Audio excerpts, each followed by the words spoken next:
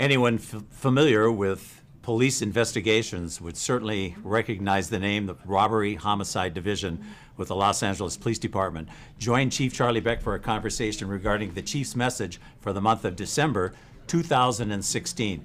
Chief, happy holidays. Well, thank you very much. Thank you very much. Sir, what is the significance of this division to you and the department?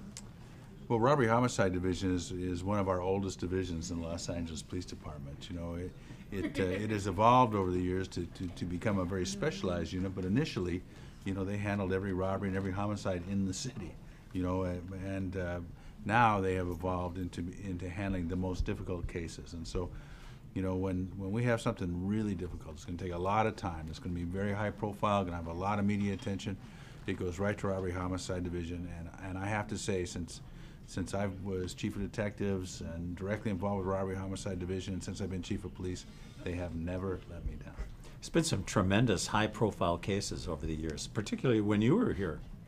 I think that the cases the Robbery Homicide Division has brought to fruition, has solved, are the best cases in America. You know, whether it's the Grim Sleeper or any of the serial robbers, serial rapists that they have brought in.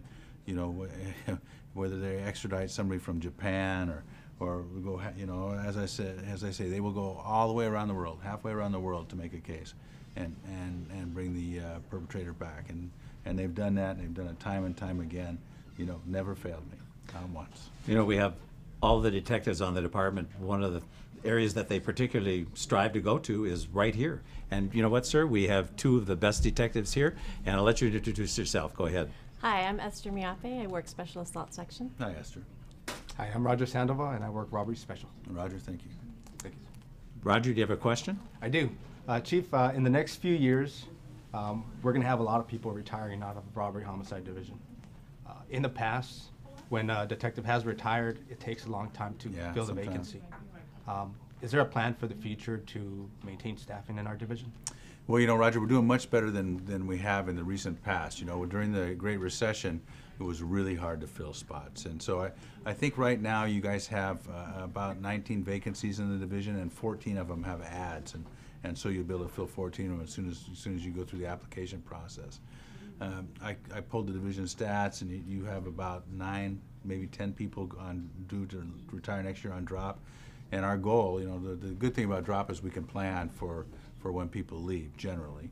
And so we'll do that. You know, this division is very important to me, very important to Los Angeles, and keeping it well staffed with the best detectives and supervisors possible is a big goal of mine.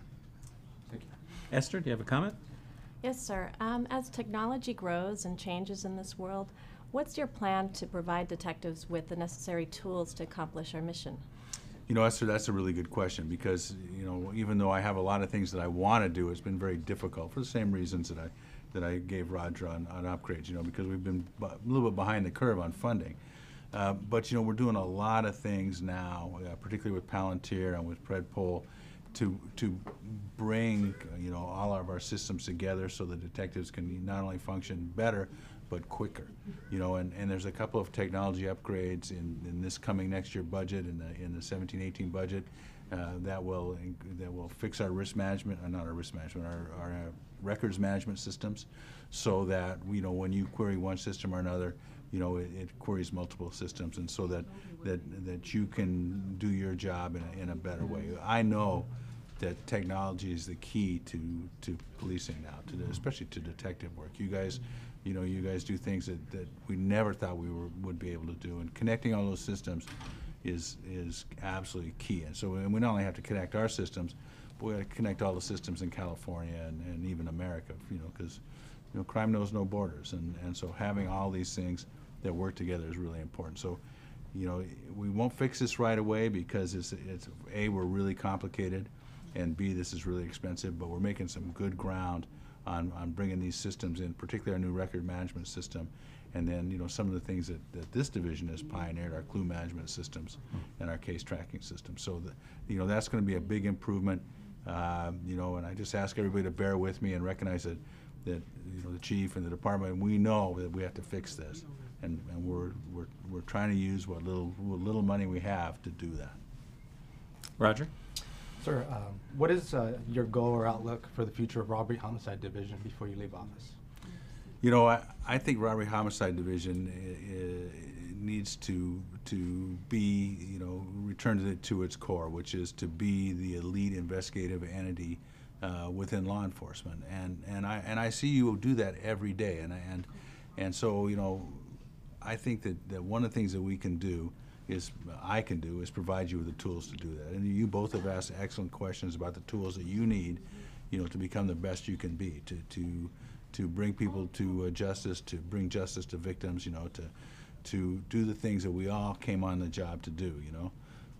The worst part about being the chief of police is that I don't get to work as closely with folks like you as I used to, and that, you know, that's a great tragedy for me. But I can still get you the tools to do your job, and that will be my goal. So, you know, my goal is to make Robbery Homicide Division even better than it is now, not through better cops, because there are no better cops in this world, but through better tools. Esther? Now that the election has concluded, there are several new propositions that impact public safety. Oh, yeah. Do you see a shift in the way we're going to be policing over the next few years? Well, I think we're going to be really busy.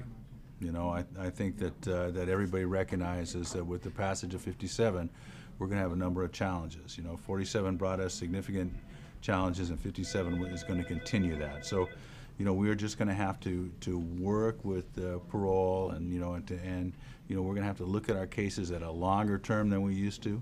You know, and detectives may be going to more parole hearings than they did in the past, and you know, this is going to be, we're just going to have to adapt to the new law of the land, because we can't undo these things. You know, these are past propositions, and once a proposition passes, it is the law. So we got to be smart, and we have to address these things in a smart way, so that they don't affect us in a negative way and don't affect the people of Los Angeles. So I have a question in regards to, as a follow-up to that. You know, is there an equation to our success rate? I mean, you know, you can't have more officers, you can't have more money. How do we work smarter, and we're using a tool such as RHD, for example? Well, technology is key.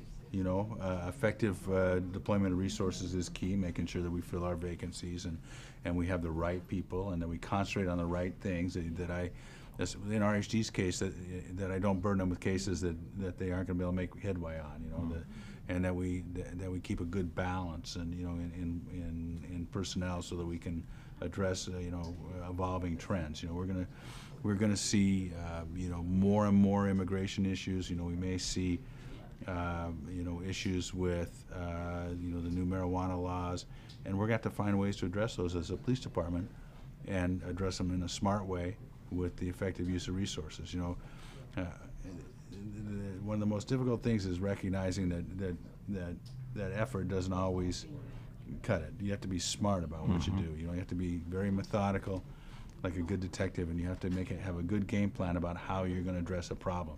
And so, you know, that's what we have to do. Thanks, Chief. Absolutely. Thank you, guys. Thank you, Leslie. sir. Thank you, Roger. As we approach the holidays, I need you particularly to take care of each other, watch each other's back, and take care out there.